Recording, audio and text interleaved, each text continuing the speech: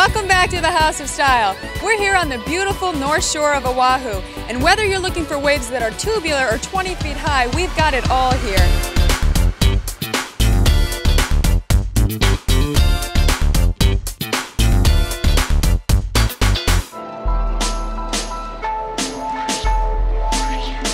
Many of the pro-choice marchers fear it's only a matter of time until Roe v. Wade is overturned on account of Bush's appointments to the Supreme Court. So this demonstration is also aimed at lobbying congressmen to pass the Freedom of Choice Act. First I thought that they were going to put us in like this little box and it was going to be like a nightmare. This is the true story. You know what luggage this is?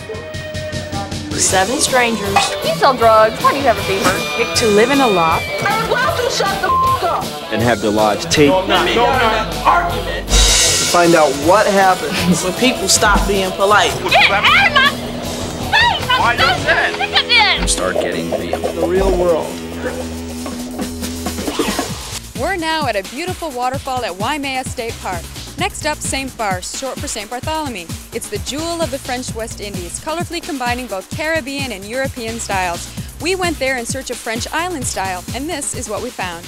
Hi, I'm Kurt Loder, and this is Opening Act, 90 live minutes of celebrity frenzy here at the Pauley Pavilion at UCLA in Los Angeles, leading up to MTV's 9th annual Video Music Awards show. But with me right now is Marky Mark, who's up for 4 Video Music Awards: Best Choreography, Best Cinematography, Best Rap, and Best Dance Video. Which one of those do you think you'll actually be walking home with?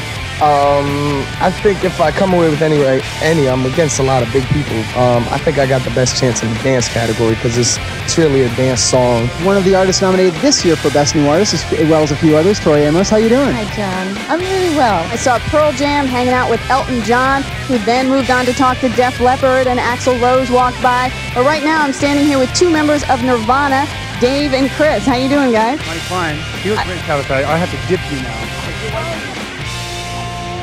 Hi, I'm Tabitha Soren in Little Rock, Arkansas. Behind me, President-elect Bill Clinton has just given his acceptance speech. It was about 9:50 p.m. in Arkansas when Clinton got the 270 electoral votes he needed to push him over the edge and become the President of the United States.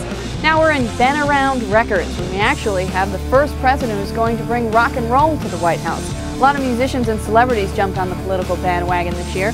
Cher backed Ross Perot, Bruce Willis and Arnold Schwarzenegger stumped for George Bush, R.E.M. and Madonna threw in with Bill Clinton, and John Bon Jovi, it turns out, was courted by both the Democrats and the Republicans.